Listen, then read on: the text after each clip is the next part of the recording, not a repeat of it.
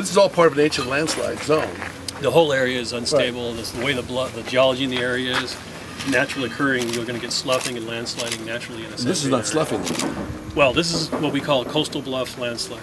Right. And the material here, just because it doesn't have what they call high cohesion, it just wants to slip into the ocean. And you also have uplift. It's wet. If you felt the rock, it's wet. It's yeah, that's the same thing as Portuguese band. Right. Same thing So what's happening is the continental shelf is pushing up under the geology here, uplifting the slopes here. The slopes get over-steepened. The material is not solid, uniform geology.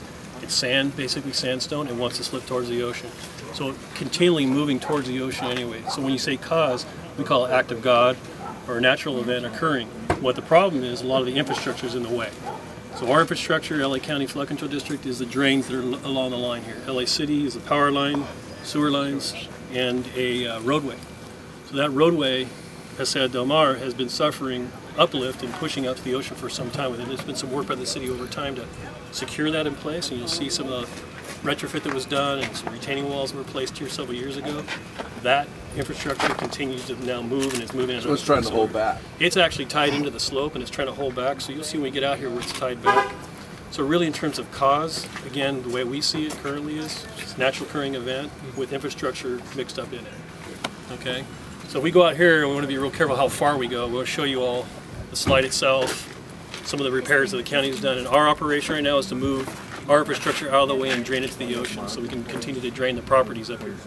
So fairly dramatic out here. You'll be able to see the drains already drop down the slope and it's in the ocean, portions of it. You see route over here. My name is Mark Pastrella, Assistant Director of Public Works.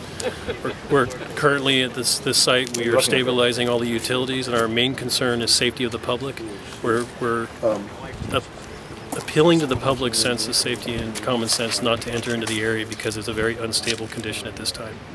Well, what I learned here today was it's a very serious situation, one that we need to stay on top of. I mean, just in the last 10 days, I was out here 10 days ago, the movement has been dramatic. I mean, where a wall was totally in place, now it's cracked and moved and lowered. So we have a very significant situation here, and trying to get both ends as it relates to water removal, but obviously working in conjunction with the City of Los Angeles and their responsibilities relates to the road and other things.